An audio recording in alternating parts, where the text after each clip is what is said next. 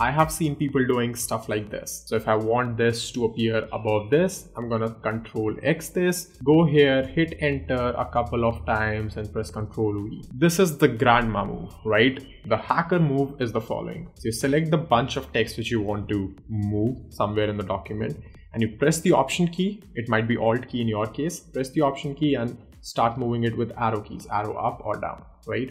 So you can see right here, as you're moving it through, it can actually pass through various code blocks as well. So that is pretty neat, right? So if you just want to move it at the top, you do something like this, enter a bunch of lines and you're done, right? And it's a super fast, super speedy way to actually move your code across. You can move as much code as you like, and you know, every other code piece would actually adjust on the document. Super useful hack if you're trying to refactor a code base, if you're trying to do something, some cleanups, then this would really help.